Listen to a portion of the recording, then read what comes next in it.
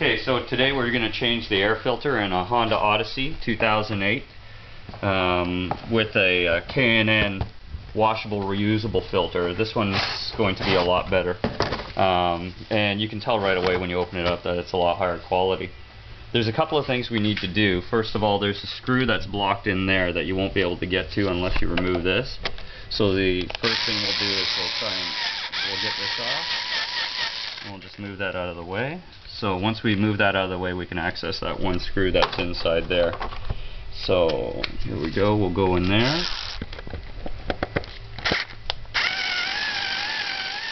So there's 4 of these to remove. There's one. There's another one right here.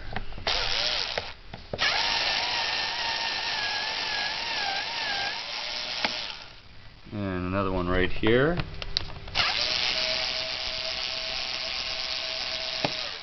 And then there's one more, it's way at the back in here. So there it is.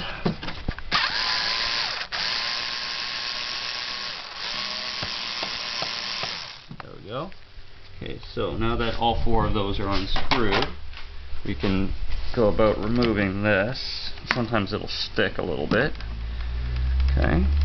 And then this, the air filter, will come right out.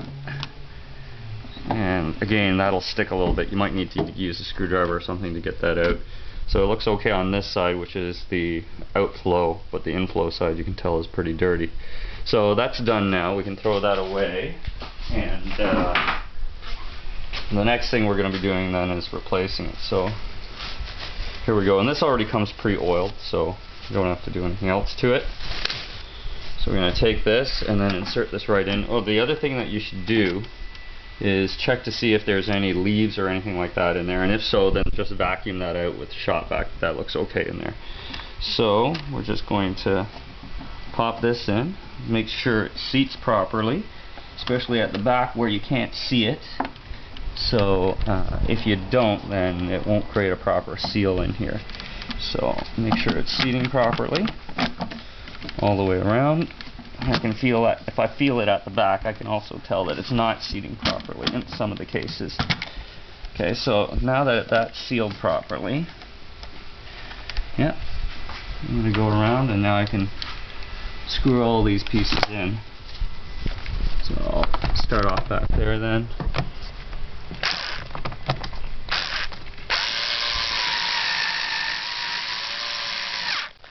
Not seated. I'll seat this one to the opposite corner. Okay. And this one. And then finally this one last one that's in the corner there.